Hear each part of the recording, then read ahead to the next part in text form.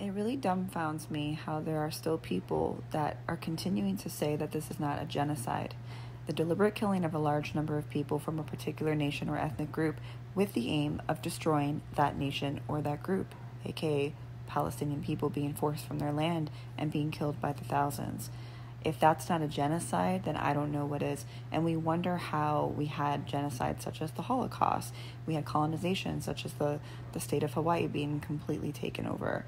Not to mention the numerous other genocides that have happened within the last few hundred years, but yet we're experiencing it in 2023, and there are some people not even batting an eye and still justifying the actions of the Israeli government and the Zionist belief that this is something that is supposed to happen and that it's not a genocide. And it's like everybody is just turning the other cheek, like this is okay.